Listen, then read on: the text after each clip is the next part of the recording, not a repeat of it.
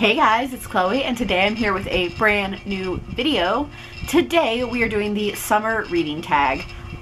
Summer here in Florida is almost over, like summer vacation wise, but summer the weather, we have 365. So there are 8 questions, so let's go ahead and get started. Question number 1, what 3 books do you want to read this summer?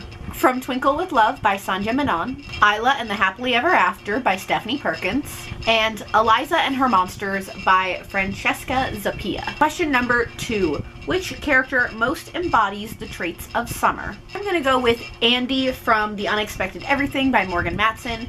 It has been a hot second since I've read this book, but I just remember it's set in summer. I feel like everything the character does is very summerish, like getting a summer job and stuff like that. Does that make sense? And I'm also gonna go with Taylor from Second Chance Summer, also by Morgan Matson, because I feel like she definitely embodies summer of going to a beach town and getting a summer job. And I don't know if I'm actually answering this question right, but I'm just gonna roll with it. Question number 3, what book do you most associate with the physicality of summer? We're gonna go back to Second Chance Summer because this book is actually set in a beach town.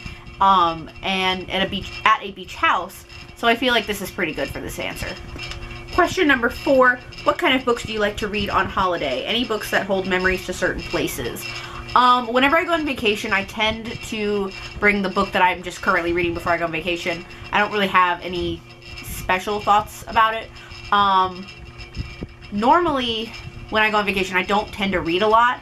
I try to, and it doesn't happen. But when I go to Universal, if I'm waiting in long lines, I normally have an ebook, and I tend to get good reading done there. Question number 5, if you could go on holiday with any author, who would you go with and where? What would you want to know? I have a couple of answers for this. The main one probably being J.K. Rowling. I think everybody's answer is going to be J.K. Rowling, because she created the Harry Potter universe, and that is such a huge, iconic thing now. Another one would be Marissa Meyer, because she's just one of my favorite authors and I love her. And a third one would be Kiera Cass. Actually, right now, I think Kiera Cass is on vacation right now because she keeps posting on Instagram and she's in Hawaii. And I think that's pretty awesome. Question number 6. What's your book of the year so far? I feel like my book of the year is always something that I recently finished that I love. I recently finished My Plain Jane. This was the last book that I finished and it was so good. And I really liked this. Also really enjoyed The Gentleman's Guide to Vice and Virtue by Mackenzie Lee. This was the first book I finished this year. Those are just 2 of the books I loved. Another one that I don't own is Royals by Rachel Hawkins. That one was really good as well. Number 7, how did you spend your summer holidays as a child? Well, when I was like an actual child, I went to daycare at the place that I currently work. So I was always there over the summer. After that, I don't really remember that as much, like what I did during the summer. After, I think I just stayed home a lot. Yeah, pretty eventful.